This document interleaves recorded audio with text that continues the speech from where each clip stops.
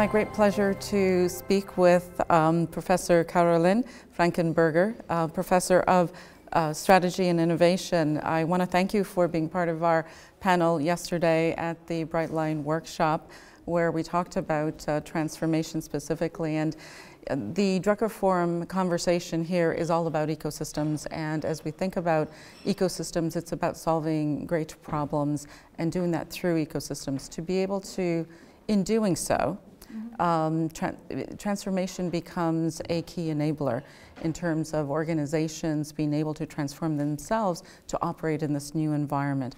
Can you share some thoughts and thinking and research that you've done relative to what it takes for an organization to truly transform? Thank you very much. It's a very important topic. So for me, it's really the key element of everything that we see currently with ecosystems, with digitalization, etc. The key is really the transformation, and if we are not able to manage the transformation, then we will not be able to thrive in the new world. And therefore, for me, it's less a strategy game; it's more an implementation game, and that's where I did a lot of research.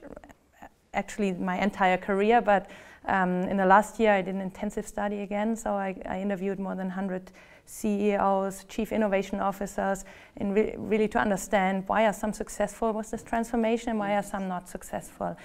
And there are various things, so I cluster them in 4 different dimensions. So the first of all, you need to understand as a CEO, but as an organization, why you need to do that. You shouldn't just do ecosystems because everyone does it and because the Peter Drucker Forum is about ecosystem, but you should truly understand, why do I do that? What is the purpose of it? What does it help me to thrive and to be successful, or to offer better services to my customers? Yes. So that's the first one. And for me, kind of this is the challenge that a lot of incumbents have, just sticking to this why, that it's something fundamentally new. So it's really a new business model that is kind of at the center of this transformation.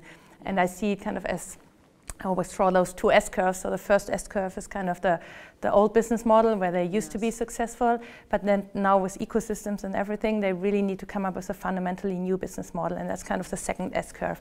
But that's the challenge, because then there's this dilemma between the old world and the new world, because and that's a real big challenge for the incumbents, because on the one hand side, they need to thrive the core business, they need to do the digitalization of processes there as well, and then on the other hand side, they need to come up with this new second S-curve, and then in addition to that, the third challenge is they need to make sure that they create synergies and that they benefit kind of from the learnings of the past, and that they can bring them over to the new S-curve. So that's kind of the first dimension. And the second one is the what. So what do they need to do? And this has a lot to do with strategy. So what is the overall strategy that they want to that they have in order to thrive in the future? And I also see a lot of companies that do all those Shark Tanks and corporate accelerators and you name it, and they invest a lot of money in it, but then at the end they fail miserably, because they just did it because everyone did it, but they didn't really think about what they want to achieve, and therefore you need to have an overall strategy, not meaning a strategic plan for the next 5 years, but more like a portfolio of strategic initiatives that help you to get there. Maybe you can cluster them in different kind of degrees of radicalness. So you might want to have like more incremental ones that help you to thrive in the core business, but then you want to have more radical ones that really help you to scale and to address all those ecosystem topics that are out there. And I see it kind of as a portfolio with more incremental ones and more radical ones.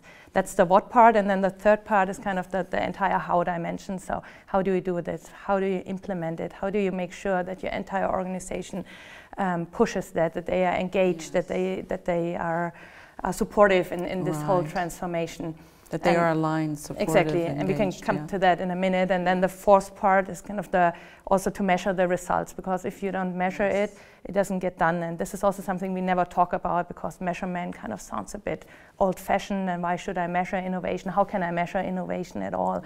But it's also super critical that you do that, because if you don't do that, then you just do projects and you start projects, and then there are tons of projects, and then at some point the organization cannot do anything anymore, because they are just full of projects and they don't know how to prioritize, etc. And I talked to a lot of CEOs throughout this last year, and they told me, well, we have those 60 projects and they are all super important, but then it was an organization with, I don't know, roughly $1 billion turnover, but that's too much. You cannot have 40 super important strategic projects. Exactly. So you need to boil it down to like 4 or 5, the critical ones, and focus on them and just neglect all the other ones. So, and then therefore you have to measure the results. And if you see that they are not successful, you also need to pull the plug and say, okay, we kind of reshift the resources to something else, because otherwise they invest in this project and go on and go on and go on, and then there are no results, and then they get frustrated, and then you can forget about your transformation.